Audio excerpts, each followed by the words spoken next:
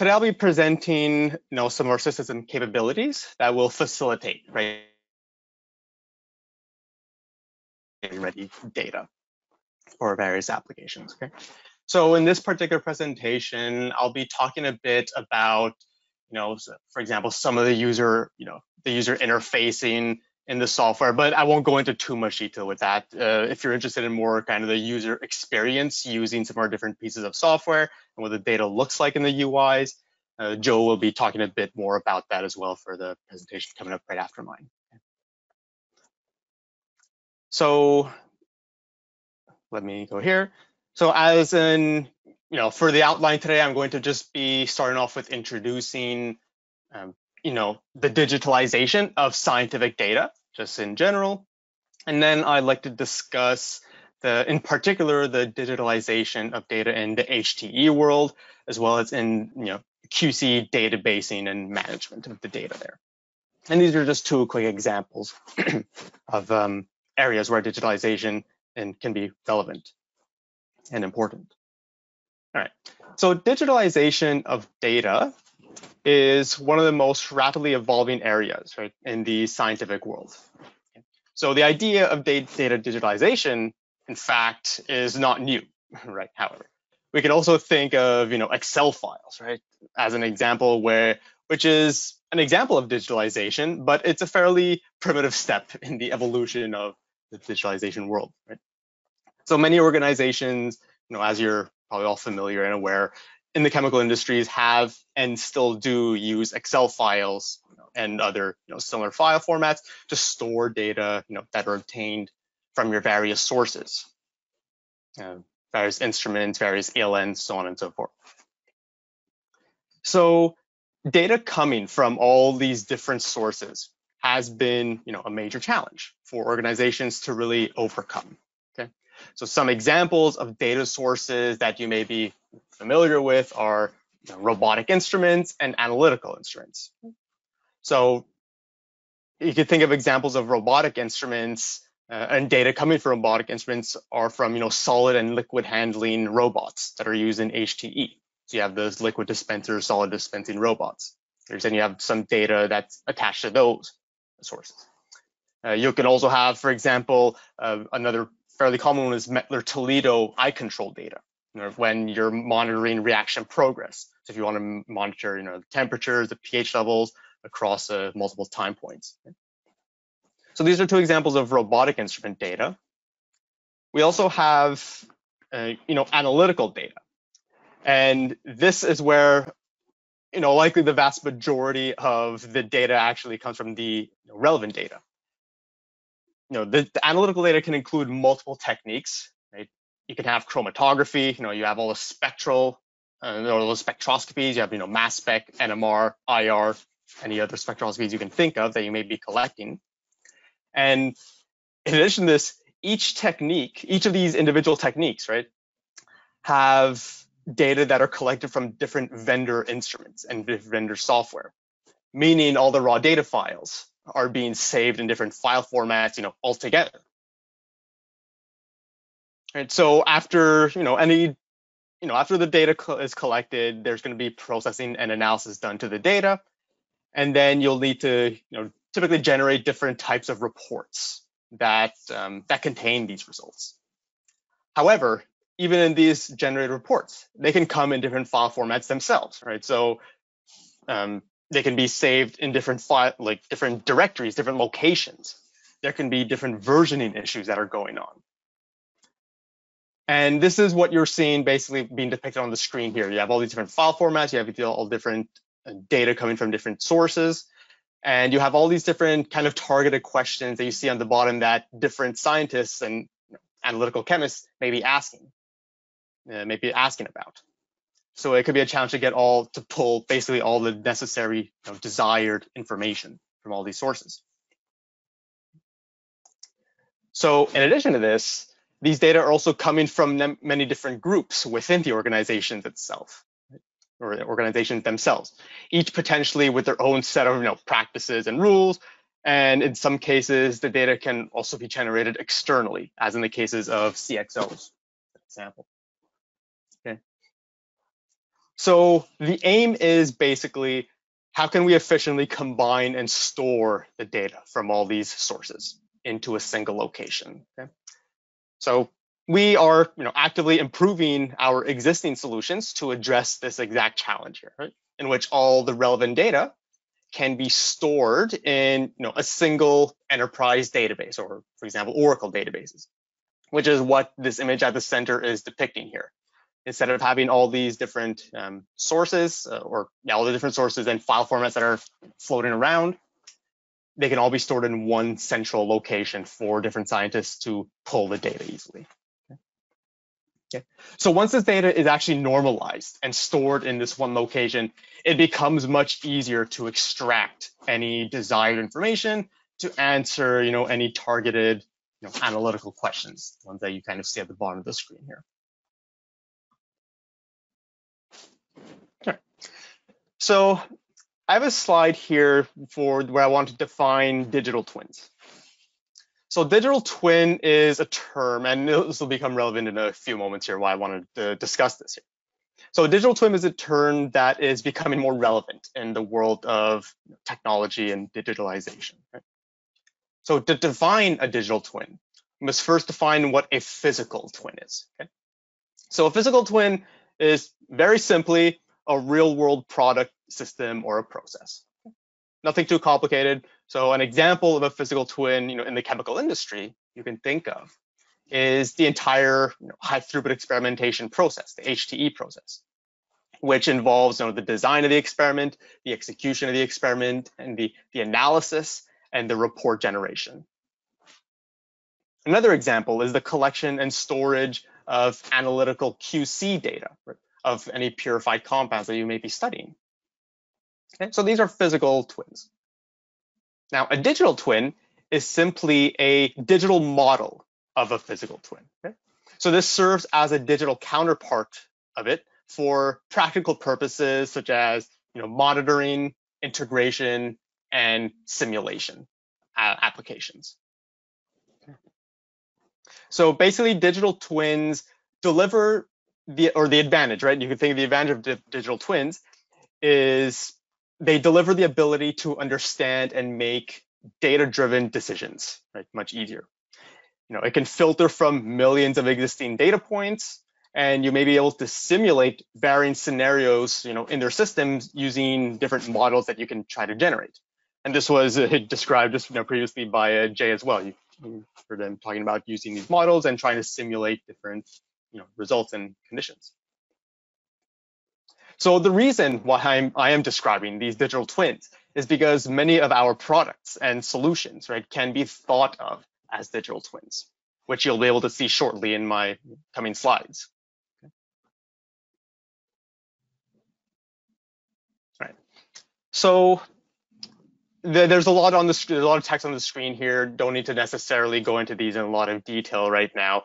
But what I just want to highlight with this particular slide is, ask the question, what are the general steps in which digital twins are created and utilized? So again, I don't go into these in much detail, but generally you could think of the following, main grouping of steps. So you'll have initially the real-time capture of analytical data. So that will be coming from the instruments.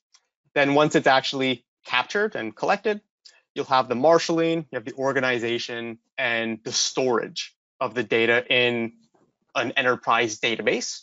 Right? And then finally, once it's actually stored in the database, you can have the conversion of the data to machine learning friendly formats, for example, to be used as training data for models and simulations. Okay.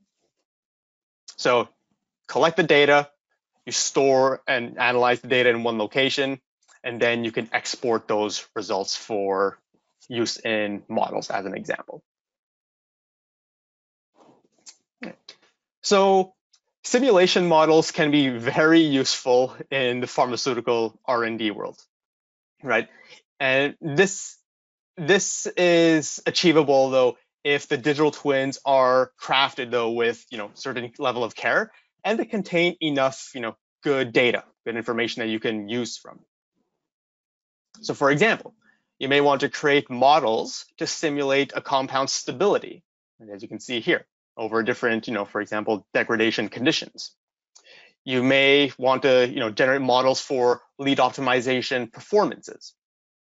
You may want to develop models for development, candidate selections.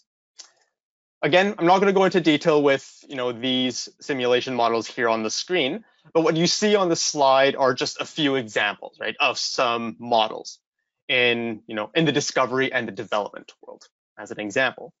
And this is by no means a comprehensive list of different models. These are just some relevant ones that could be of interest, and why the digitalization of data can be, or is important, rather.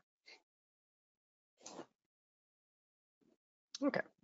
So next, I'd like to finally get into some real examples of digitalization of scientific data, starting with high throughput experimentation processes here. So there are two main aspects, right? I'll kind of group these two aspects in the HT processes. You have reaction design and you have the analytical results. You have these two kind of pieces that each contain their individual data points. So the reaction design, and you've kind of seen this as well with Christine's presentation just before this, but I will just go over this again and talk about some few additional things here. So in the reaction design aspect, this includes the materials.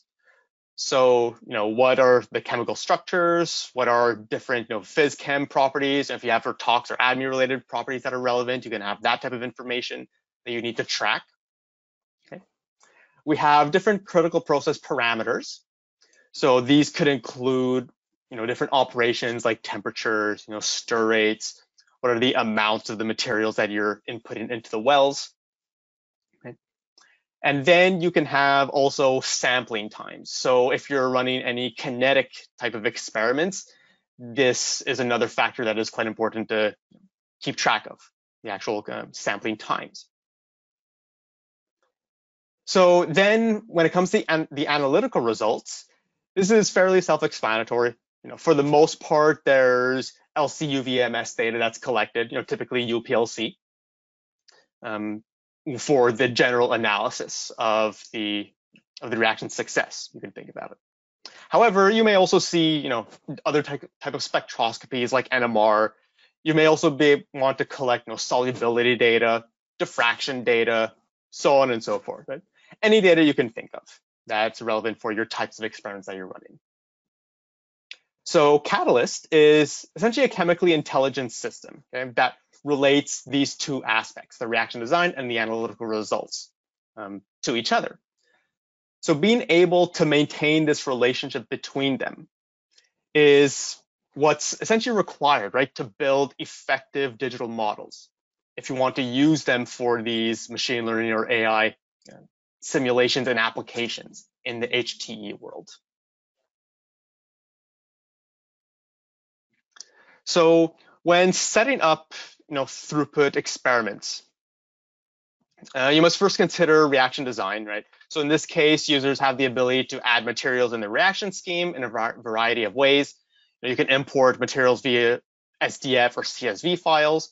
In the case of SD files, they can either be simple default SDFs, or you can actually have fairly complex custom formatted SDFs, which can be parsed with particular logic. So another one that I want to also emphasize here is that if organizations already have in-house databases that they've built and curate, and they currently curate, right, we're able to use API connections to connect to these databases and pull the necessary data from them into the Catalyst experiment. Okay. So for each structures in these experiments, there may be associated metadata that's important to track when it comes to the analysis of the final result at the end. For example, if you have any tox properties, if you have any lot information, those types of data, which, for example, can be coming from the in-house databases that our API can connect to. Okay. So all these different pieces of metadata can be easily brought into Catalyst for analysis. So finally, or the next step is we have HTE setup, so the high throughput experimentation. I'm not again, Christine described a lot of this in a bit of detail before, so I'm not going to belay their point too much here. But after the reaction design comes from the actual experiment setup. So factors at this stage can include the number of plates that you want to use, the amount of materials, the addition of materials to well locations, and varied arrayed patterns that's necessary. And you have different aspirate dispense patterns between the plates. And then finally, you have other important variables here to track, which are what kinds of operations are being applied to the reaction wells. For example, what's the temperature? What's the stir rate? Is there UV irradiation being applied? So what are the sampling times for the kinetics?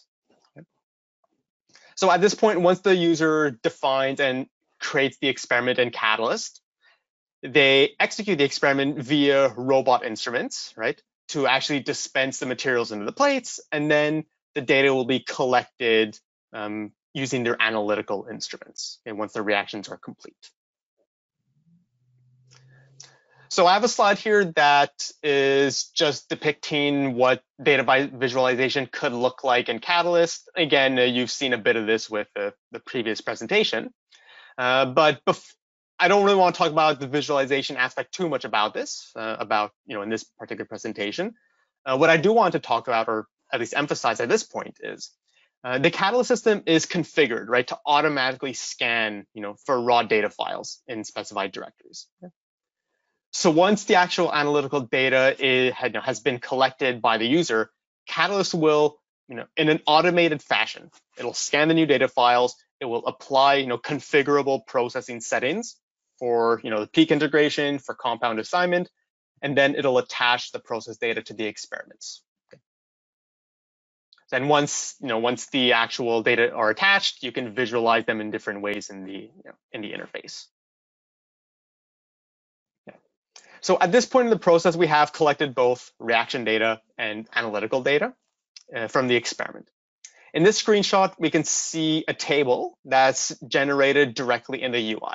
And the importance for this that I want to showcase here is that you can have a table here that contains both the reaction data and the analytical results that are stored together.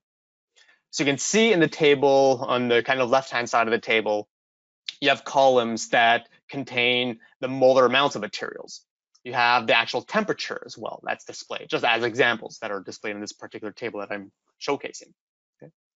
And in the analytical data section on the right-hand side, you can see that there are different peak area percent values for some of the different compounds in the wells in the experiment. So this just makes it very easy to visualize the relations between them, between the reaction data and the analytical data. So one major benefit, though, from the digitalization of HTE processes, right, is that there is essentially no manual data transcription involved, right, in the whole process here. Right? To summarize the whole process, using Catalyst, the user will create the experiment design in the Catalyst UI. They will generate robot instrument instruction lists, right, to import into their robots. At the same time, they'll also generate analytical sequence files for the actual data collection. And then once the data has been collected, like I mentioned before, the data will automatically be scanned and attached to your experiments. Right?